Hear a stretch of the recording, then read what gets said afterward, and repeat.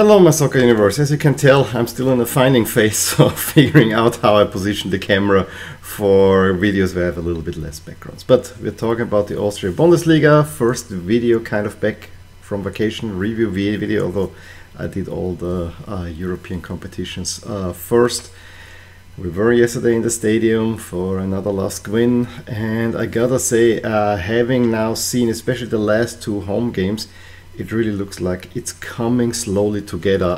What looked a little bit disjointed at first, and there were a few downs as well, especially first game in vacation against Tirol, where it was only a 1-1 away from home. That didn't look good, but ever since there were some changes, and young Elias Havel, Sascha Horvath and so on, it's coming together and it's looking actually like becoming a team, and I think that's quite promising to say, and I'm quite pleased to do that. I will focus on the most recent round, although I give you the highlights from the past two rounds as well. But I've made community posts while being on vacation, so if you wanna catch up there, please check the community page and you will find my posts on the Austrian Bundesliga there. Just a few highlights. I already mentioned LASK's 1-1 in Tirol, a team that had not won yet, and you were lucky to actually get that draw. Most notably, Elias Havel came on for his first Bundesliga game and scored on his first touch, youngster, and he actually has been a live wire, which I'm very pleased to say. We saw destruction of Rapid Vienna at Blau-Weiß Linz, who really have defensive issues, and Salzburg actually totally took out the steam of Hartberg, steamrolling them at home 5-1. Then more defensive troubles for Blau-Weiß Linz on a week ago. Salzburg actually winning, I think, a little bit lucky at Wolfsburg, who suddenly find themselves in bad form. Lustenau losing a derby at home to Altach, and for me, Altach are at the moment a team that may actually be pushing for a top 6 spot, another relegation candidate. It's maybe still early doors, but looks quite convincing. However, if Klagenfurt keep up the good form, winning also in Hartberg 3-0, I think they probably will be the number 6 team. Altach will have to hope that Austria Vienna doesn't get it together. LASK very convincingly over Austria Wien. I have to say, a game I watched in on vacation at the beach at our balcony, having a nice pizza, having the wind, watching the sea, watching LASK. Could not have been more perfect, and actually the last performance was really good. Two very nicely played goals, so I was very, very, very pleased. And then Tirol also stole a point from Rapid, which I did not expect, because I think Rapid had overall really good showing so far, especially after they played Fiorentina, but I think that is what conditioned this a little bit. Rapid is very much up and down at the moment, having some brilliant performance where they look like potentially the second, if not third for sure, best team of the league, but they're also dropping points with the virus, be it having European commits and not probably having the squad to actually make up for that. So watch that space as well. But let's go for the past weekend, and I want to talk about yesterday's games for LASK. That's the first thing, and then we'll talk about the other games.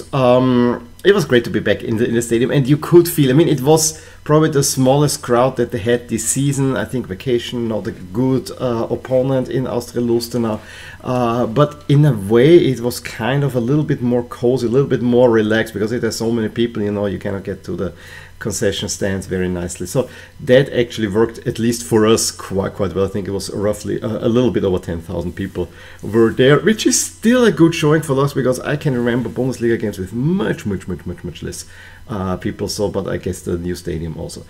You also had the euphoria, still they're playing Liverpool, and then there's the big downer, because they played in Mostar with the pink jerseys, unexplicably so, really unexplicably so.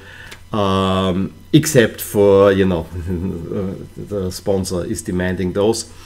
The fans decided to make a boycott with active support for 19 minutes and 8 seconds, because LASK was founded in 1908. And it was eerie, the first 20 minutes, because the LASK fans didn't do anything, and the Lucena fans, to their credit, didn't do anything either. They were just a little bit at the beginning, but then they also were completely quiet. It was eerie atmosphere. So I mean, if there was some clapping coming, it came from the other stands, but they are not coordinated as well. So there was a little bit yelling here and there, a little bit clapping here and there, but nothing else. Really, really weird. However, as I said, the game, it was one of those where LASK was chipping away, creating chances, but Lucena they were defending well, were very well organized, and I think they only wanted to get out with a point here. They were not even looking for a win, although they had a few half chances. I think they didn't even have a shot on goal the entire time, but it was a game where I saw especially my wife and my younger daughter, they got really frustrated with the game, because are they gonna score? But I told them, I think they're actually playing really well, and I especially like what Sasha Horvath was doing, winning balls left and right. It's just that the final pass, especially from Sasha Horvath, found it was not coming. I also found that Robert Schuller, our captain, who has been our best player probably this season so far, but he also had a few where I think he wanted to be too cool, you know, he wanted to show that he is a better player, so a little bit show-offy instead of really trying. But other than that, I think they played really well. It was just in the final third, it did not really work.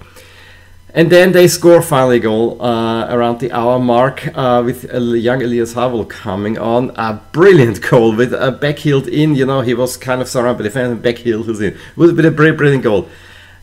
We were all celebrating already, you know, the whole shebang. And then I see the replay and say, oh, this may be offside. And of course, VAR come up. By the way, the LASK fans did playing a sign, VAR van Kulo, like that one. And of course it was offside.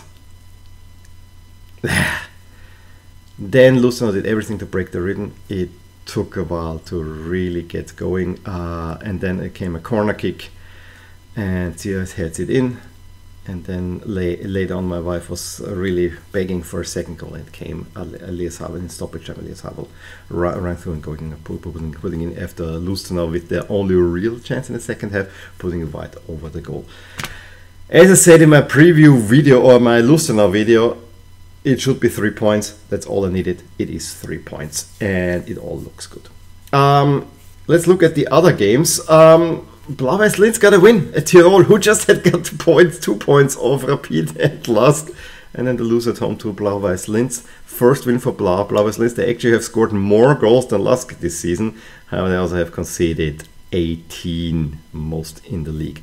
Hartberg completely destroyed Wolfsburg, and that's now 3 losses for Wolfsburg, and 2 at home. Not looking good at all for them. And this was a team that actually looked over quite nice, I gotta say.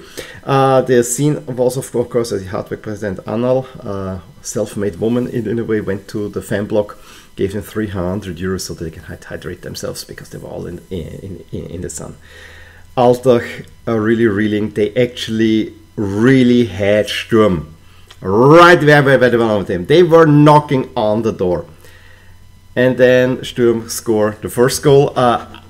Individual brilliance, and then Altach get the deserved equalizer, only for Sturm in the in stoppage time to win it all. That must have hurt. Austria Vienna only managed a 2-2 draw after the 2 losses. I think that, it was probably deserved. It should have been. It was a late draw. Most notably, the 1-1 equalizer for Austria Klagenfurt was one of the craziest goals you will ever see, because it was cast just slapstick. An Austria Vienna defender wanted to clear for a corner. The other defender said, no, we don't want to have a corner. Saves it off the line into the path of a Klagenfurt player, Kader who one-times it into internet. Absolutely weird stuff. And then Salzburg, without being brilliant, win it 2-0 against Rapid. And deservedly so. And also a weird scene, there was a fight in the fan block of Salzburg. And the Salzburg players wanted to move in, and then the coach said, come out. That was for me the highlight of that game in a way. And so in the standings, and now it takes a little bit shape after 6 rounds. We have the top 3 from LASK in Salzburg, Sturm and LASK. and probably in that order, because Rapid have dropped too many points. Klagenfurt still unbeaten. That's actually quite good. And on the bottom, there's also a little bit of movement. I think it's always good to look at the expected regular season standings. It's very much reflecting what we said before. I think the top 6 from last year at the moment are set to be the top 6 this year, with Austria Wien like teetering on the edge, where maybe Hartberg, Wolfsburg, Altach could go in. Let's see how this will go. And for the final season standings, same thing with Austria Wien just ahead of Klagenfurt still, but we have to see how Austria Wien are developing. In the next round, after the international break, LASK have actually a rather tough game against Austria Klagenfurt away from home. I really hope this will be a win. We have the big one, Sturm against Salzburg. We also have a relegation to Lustenau and Tirol. Blau-Weiß against Altach should be 1-2, but let's see how that will pan out. So yeah, that's it from me. Please give me a thumbs up if you enjoyed this video, subscribe to the channel, talk to you soon. Bye! Hey there, I really hope you enjoyed this video, and if you did, here are some videos and playlists that you may enjoy too. Also, please consider subscribing to my channel and hitting the little bell icon so you get notified whenever something happens in my soccer universe. And with that, have a wonderful day. Bye!